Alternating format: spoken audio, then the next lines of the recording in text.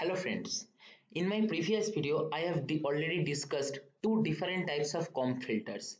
Number one is one comp filter used to add echo in an audio signal, and another comp filter used to remove echo from an audio signal. Okay, so I will post the link of my previous video in the description box. You just go through that will be helpful for understanding this particular video lecture. See here, I have opened that video, comp filter and echo removal filter. Okay, see here, h of z, this one we have taken for creating or adding echo in an audio signal, and this g of z we have used for removing echo. So the transfer function g of z used to remove echo from a signal which has echo.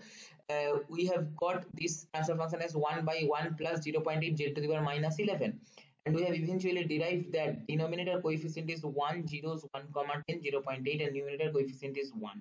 Okay, so I am taking the same numerator and denominator coefficients here, and let me show you the impulse response of that particular transfer function which can be used to remove the echo.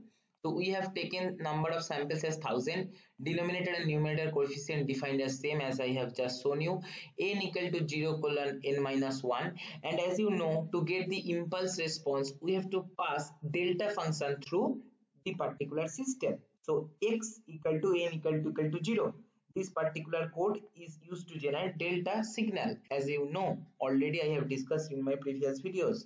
In the initial videos of DSP lecture itself, I have told you.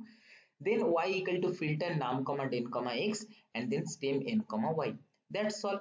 So let me select all and then do evaluate selection, and we are getting the impulse response like this. It is exponentially decreasing and coming to 0 at very high values of capital N. Okay, so basically this is what about impulse response of the comp filter, which can be used to remove echo. So from the comp filter impulse response, we can get one intuitive idea about the application of the comp filter. Okay, suppose we have one signal and that has not significant amount of pitch difference. Okay, pitch means in an audio signal some part is very high in frequency or volume, we can say, and some part is very low. So there, if there is no such amount of pitch is present in an audio signal, we can use comp filter in that case to generate a pitch, because you can see here the response is very high and gradually it is decreasing. So gradually it will attenuate the other component, but initially it will have high value. Okay, so pitch will be high amplitude. So one of the use case of comp filter is in this particular domain. So this is one kind of example we can say. Let's use a specific kind of input signal for this particular comp filter. Suppose we are taking white noise. Okay, white noise, how to generate in MATLAB also I have discussed. Even though white noise does not have any pitch characteristics, passing it through the comp filter will produce a pitched sound.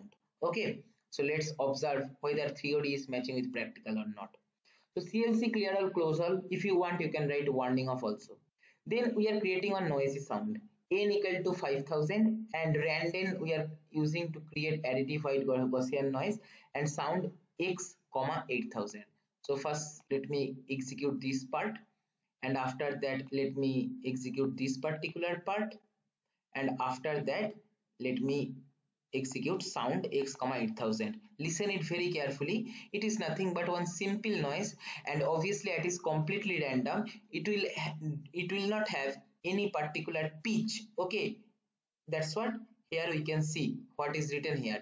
Input signal above, even though white noise does not have any pitch. Okay, so white noise obviously as it is random, it will not have any pitch, but you observe or listen carefully this particular signal. So I hope you have understood that there is no sudden pitch is there. Now what we have done, what we are doing here, we are creating the comp filter. So this is what the magnitude and phase response of the comp filter, same denominator and numerator coefficients we have taken. Okay, so this particular part will plot also the magnitude and phase response of the comp filter what we are using. So this is the magnitude and this is the phase. This already I have shown in my previous video where I have discussed how to remove echo from a signal. Okay, so now what we are doing, we will filter our original signal X which we have generated here using this particular randn. Okay, we'll filter this signal using via the transfer function num and den which we have created to remove echo. So evaluate selection, and now I am playing the filtered signal, and you just listen this song or noise very carefully. So now you just observe just what we have done. We have passed our random noise through our filtered through our this particular transfer function, and now we are getting a signal which has a pitch. Okay, again listen carefully. I hope you can differentiate these two signal. Again let me play the noisy signal. These don't have any pitch, but after filtering we can clearly listen that there is a pitch present in the filter signal. So in this particular domain, this is one of the major application of comp filter in signal processing or musical sound processing. Okay, so it can be used to generate pitch. Okay, this is all for my this video. You can use this particular code to make some good project in DSP also. This particular code I am going to post in the description box. If you want, you can check there, and don't forget to check the prerequisite videos, whatever link I will provide in the description, for understanding this particular concept clearly. Thank you.